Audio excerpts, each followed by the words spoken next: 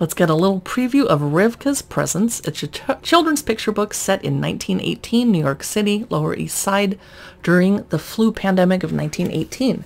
The little girl wants to go to school, but her mother has to work at the shirtwaist factory because the father is sick. So she has to do chores, and she figures out a way to trade chores for lessons so that she can still learn because she can't go to school.